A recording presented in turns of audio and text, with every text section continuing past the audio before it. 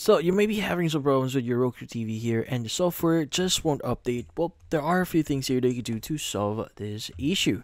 So first thing that you want to do is you want to make sure to check your interconnection. So make sure your Roku TV is connected to Wi-Fi. You may want to go to your settings, then network, then go to check connections. Now if the test fails, restart your router and then reconnect it.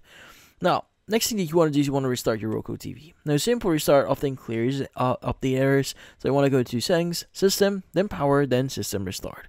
Now, if the menu won't load here, unplug the TV for about 30 seconds, then power it back on.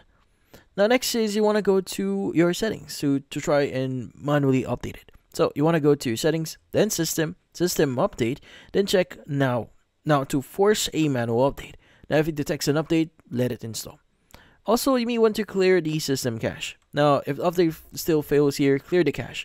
Now, on your Roku remote, press in sequence. So you want to press the home button 5 times, the up button 1 times, then the rewind button 2 times, then fast forward 2 times.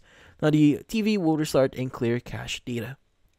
Now, also, you may want to update via USB. Now, if Wi-Fi updates won't work, download the update from Roku's website using your computer.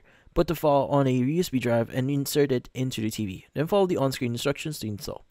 Now, if nothing else works, you may want to reset your TV. Now, you want to go to your settings, then system, then go to advanced system settings.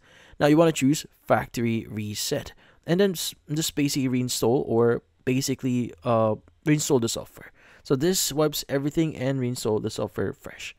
Now, you may need to also contact Roku support here. Now, if the TV still won't update after a factory reset, reach out to Roku or your TV manufacturer's support team.